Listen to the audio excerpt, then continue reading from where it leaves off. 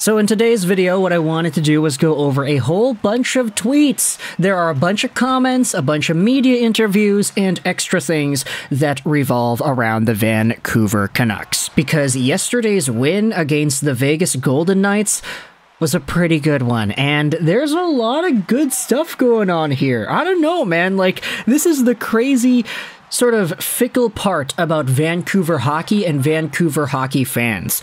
We could have weeks and weeks of losses and piling up problems and the team only winning tight games against bad teams like Anaheim or Arizona, but all it takes is a really good game to put everybody back on the horse and say, okay, let's go back on the hype train, folks. And sure, I get it, you know, I'm one of the Canucks fans that tries not to get too excited about this kind of stuff because, you know, what's that Zendaya quote? If you don't have any expectations, then you're never going to be disappointed, something like that. But expectations or not, you can't deny that the Vancouver Canucks vibe is there right now. And it's not even just with the fans, it's not even just with the social media responses popping off, it's also with the team itself. Let's go out there and look at a few things that were posted onto Reddit and Twitter in regards to the Vancouver Canucks, starting out with this post made yesterday by Templar Paradox 17 during the game itself. Quinn Hughes has 4 goals in 4 games ever since the biased ESPN talk about Josi and Makar. Hughes must pay really close attention to his stats and media talk, because after ESPN made that biased ranking using shots and blocks and saying they prefer goals, Hughes had scored 4 goals in his last 4 games. It's not close.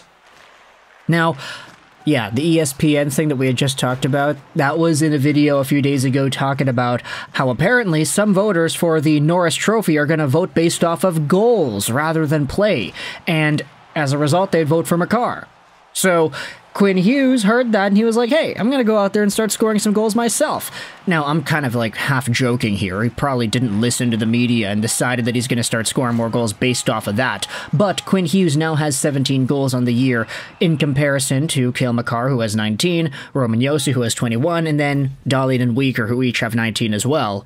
But aside from the Quinn Hughes goal-producing streaks, there have been some other really good vibes going on with this team too. Like this tweet, for example. Jason Bruff made this during the Canucks and Vegas game yesterday as well. I love sports. Less than 1 year ago, the Canucks couldn't give away Boeser or Garland. Now, one has 40 goals, and the other might be getting too much praise to qualify for the Unsung Hero Award.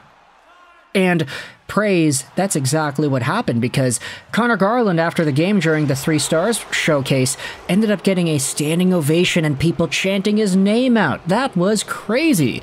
In fact, this is what Conor Garland said earlier today about the Canucks chant. It's nice that the crowd were able to do that. My parents woke up this morning to see it and they were all excited, so that's cool for them. There also were some extra comments about Conor Garland, like this one made by Rick Tocchet last night after the game. He's a greasy guy. Not his hair is not greasy. And this comment might seem like not that big of a deal, but George goes out there and replies saying, yeah, the coach cracking jokes means that he's in a good mood. Great team win, and nice to see the personnel milestones met tonight.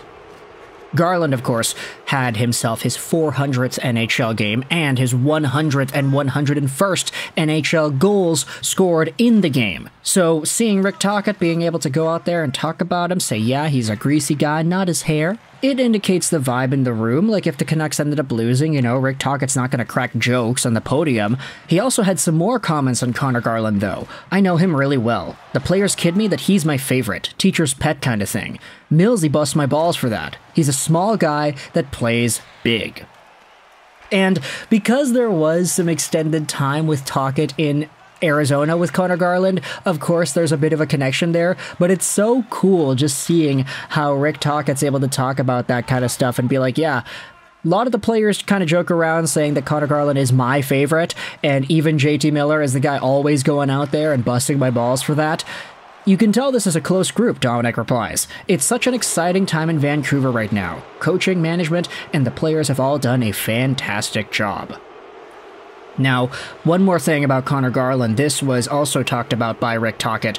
Rick Tocchet tells a story from when he was coaching Garland earlier in his career in Arizona. Tocchet told Garland that he wasn't a 17-minute-per-night player, to which Garland responded, "You better make me one." And make me one he did, because Conor Garland last night in the game against the Vegas Golden Knights got up to 18 minutes. So there you go. He's been getting this time on ice consistently. 18 minutes, 15 minutes against the Vegas Golden Knights last time, but then 17 minutes against Anaheim. He has been a 17-plus minute per night guy, which is directly what Rick Tocchet said he wouldn't be. Which is great, considering that Conor Garland did do the chunk of his development in the NHL with Arizona and with Tocchet, so there's a lot of familiarity there, there's a lot of good vibes there, and now Conor Garland with his 42 points in 78 games played, while it's not the same point production he had 2 years ago, you could debate he's playing a lot better, which is kind of nuts, isn't it? Like, he's getting fewer points, but his effectiveness and his tenacity is so much more utilized than it has been in the past. It's kind of nuts when you think about how good his body of work has been since then. Even JT Miller, he went out there and joked during the podium as well, saying that he might have to get Conor Garland 401st NHL Games shirts made up for Wednesday. Because, I don't know if you had seen, but they were wearing Conor Garland 400th NHL game shirts heading into yesterday's game against Vegas. And that's one of those things where it's like, you know, you're not going to get that done for you unless the team actually likes you. Like, nobody's going to celebrate some milestone like that by getting t-shirts unless you're a pretty distinguished, well-liked person in the locker room. So the fact that the Canucks are able to let loose, just do it a little bit and let Conor Garland have his moment, whilst also seeing him get 2 goals, very important goals as well, in the upcoming game against Vegas, that is the icing on top. Now, JT also had some comments made about Brock Boeser. Bess hit his 40th goal of the season last night, and JT ended up saying this: "It sucks. I've been telling him now that he can't score without me, and he's been rubbing it in my face right now." And that is exactly what we've been starting to see. Brock Boeser, playing away from JT Miller, has still been able to produce goals, which is kind of great. There's a lot of versatility here, whether Boeser is playing with Pettersson and Höglander or with JT Miller and whomever else. Brock is still finding ways to put the puck in the back of the net, and he becomes the very first Canucks 40-goal scorer in 13 years as a result.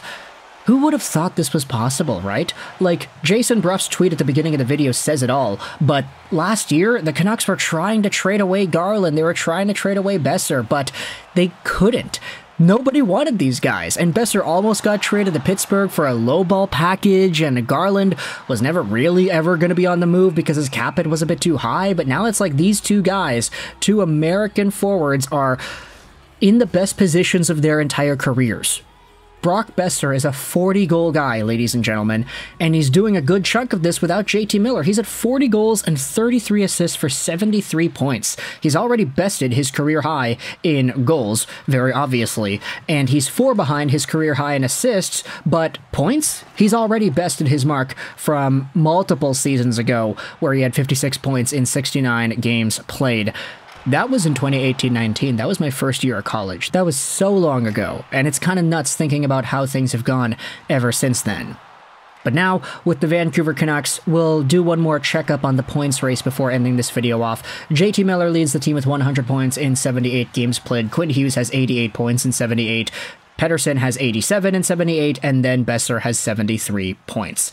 The rest of the lineup is rounding itself out nicely. I mean, Filip Hronek has kind of stopped scoring, which is good for contract negotiation purposes. Conor Garland is at 42 points in 78 games right now. He has just been on fire as of late. Same with Nils Höglander, 34 points and 23 goals in 76 games played. All of his goals being scored at even strength. Now, even though you may say that some of the Canucks' points are, you know, in the same territory as last year, like, oh, last year Pettersson led the team with 102 points, this year Miller has 100 already, and he'll probably get a few more to get past 102, but this season, the Canucks already have 3 guys at 80-plus points, and another one at 70. Last year, they didn't have that. They had 2 80-point-plus guys, and then 2 more at 70 in Kuzmenko, and then Brock Boeser had 55 points.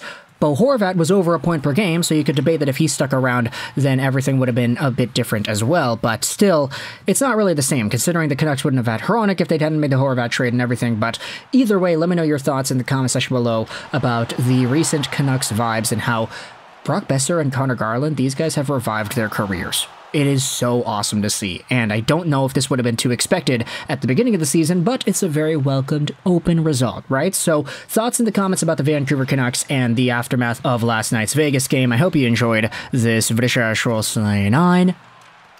and Bye.